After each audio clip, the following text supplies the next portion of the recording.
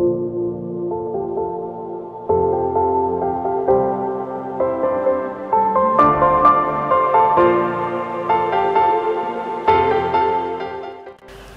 my name's Hamish Seabrook. I'm the winemaker of Red Kangaroo. Welcome to the Red Kangaroo Vineyards. This is the Shiraz vineyard for Holly Mount Shiraz. As you can see, the Shiraz vineyard is getting riper and riper and riper. It's vintage time. The sugar's getting ripe, the flavour's getting ripe, and we're almost ready to pick.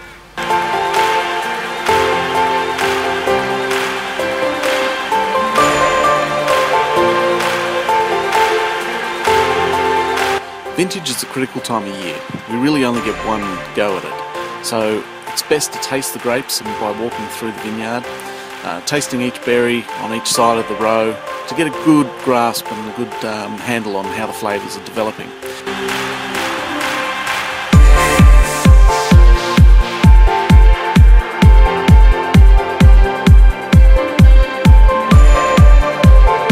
We're also looking for any disease, or we're looking for any breaking down of the skins, and we're also checking the canopies to make sure that everything's right to go for vintage.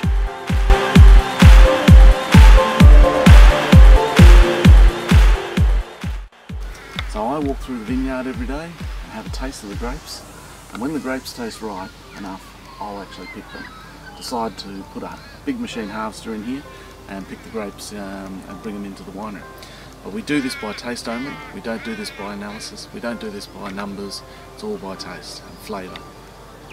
Once the flavour's right and the tannins taste right in the grapes, we decide to pick. That's probably the most important time of the year. It's the only time of the year you get one chance at it. What I'm doing right now is I'm tasting the grapes, deciding when to pick. I'm looking for flavour, I'm looking for tannin, I'm looking for good acidity balance. As you can see, the bunches are quite big, plump, full. It's perfect for a grape vintage.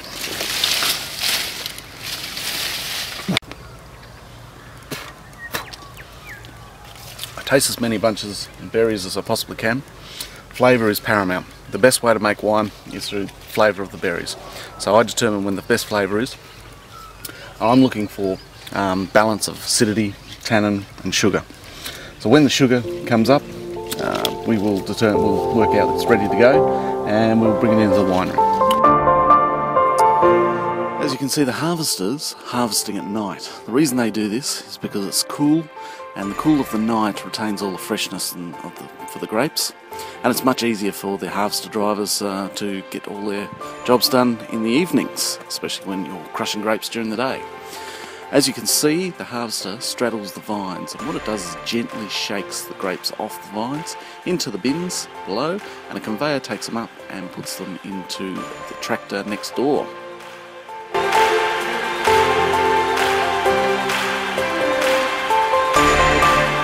Then the tractor gently drives over to the truck and tips its grapes into the back of the truck.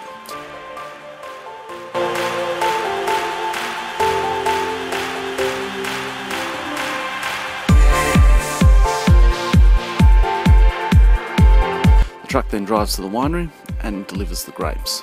It's quite a clever, gentle and genius way of harvesting grapes off a vine.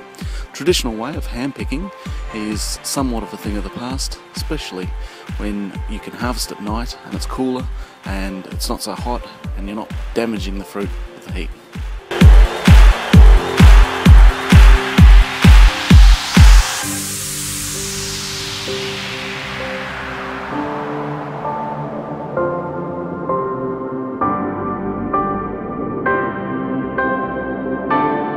You can tell a lot from a vine to see when it's ready and ripe, ready for harvesting. We also like to keep getting a good grip on the sugar levels and the acid levels as they develop and ripen as the vines ripen.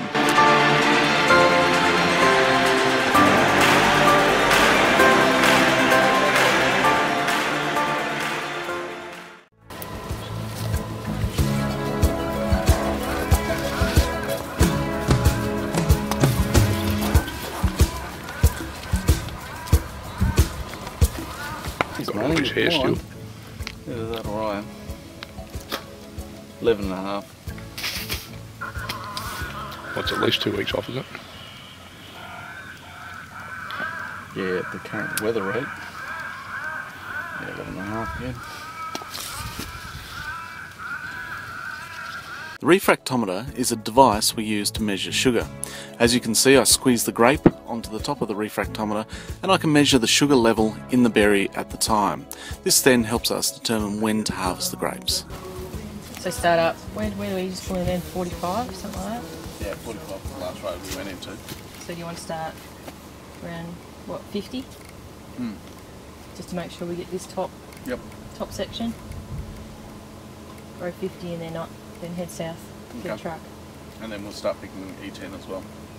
Yep. Same time. And it's only... Tomorrow night. Well, won't start tonight. Start tomorrow night for Wednesday delivery. Yep. Again, like I said, up to you. I'm going to leave it in your court. Got to make a decision. Basically, Dean, they say you put the spray on, you're putting more water on, so the water can cause an issue.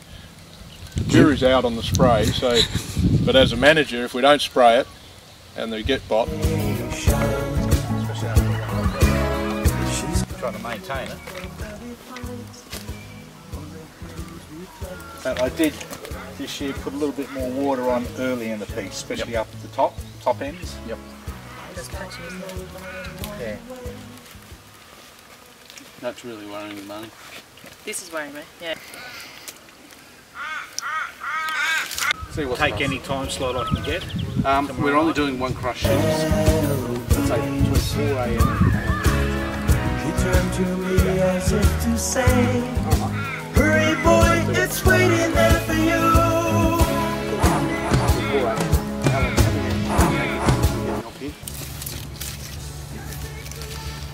A busy week, I think, Dean. And that's a consequence of the weather. Yeah. Answer in there, that means it must have split. So as it, nearly you go back to the drawing board and stuff that was ready to pick, you may push out, and the stuff that wasn't you may bring in, depending on what's affected and what's not. Yeah. With this rain, obviously the vines take up all the water and go straight into the berries and dilutes all the flavours down. So what we're waiting for is for the vine to then use that water again that's in the berries and put it back into the vine and bring the flavour back. So we just have to wait until the flavours come right. I'm looking for split in the berries, because once the berries get too much water in them, they split open and you can get disease entering through the split, and once you get disease in the bunch, it's all over. And how long does it generally take for the vines to reprocess that water? And beautiful weather like this, it'll probably be about 3 days. So the balance is whether you put spray to avoid berries going to botrytis, or whether you allow it to naturally happen and run the risk of getting botrytis. The choice you make now could make or break it. Hey, just a quick one. How many tonnes did Adam end up getting off the rows that you picked? 10 tonne. Yep. Yeah, okay. Suppose. Yep. so what are we doing here, Hamish? Sample so we can take it back to the winery and test the Bome and the acid and the pH. To the Tullymore vineyard. This is our A-grade SVS vineyard. This is usually picked in about 4 picks. We pick it Tully North and Tully South, and we break it up by east and west rows. All up, this makes up the best wines that we possibly can.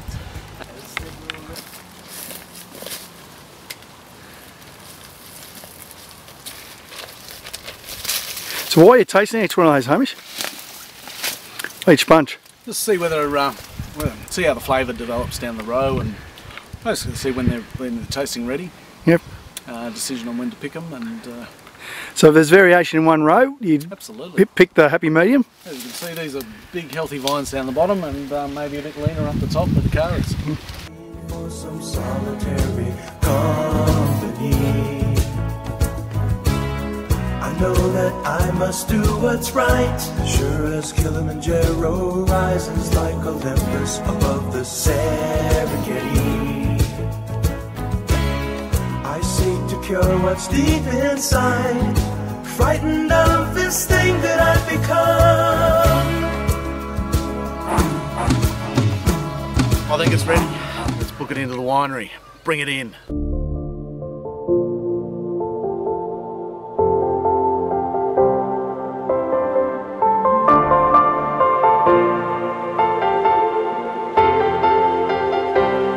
Once the grapes are harvested, grapes are transported to the winery on the back of semi-trailer trucks. The trucks can drive across the weighbridge where they are weighed and measured. The analysis is taken on the sugar content of the grapes as well as the acidity. Once all the sugar content and the acidity has been measured, bins are taken off the back of the truck via forklift and they are tipped into the crusher. The crusher then removes all of the stalks, leaves and other matter that is in grape. The grapes are then crushed and transported to the fermenters. The green waste is then taken away and remulched back into the vineyard. The clean grapes then ferment for 5 days with their skins to extract flavour and colour. The colour and flavour then produce alcohol, and the alcohol is then the desirable end result. As you can see, the skins are then extracted, then pressed through a large membrane press. This press will then remove the finished wine from the skins, and the dried skins are then dumped out into the vineyard again. As you can see, there is no moisture left in them.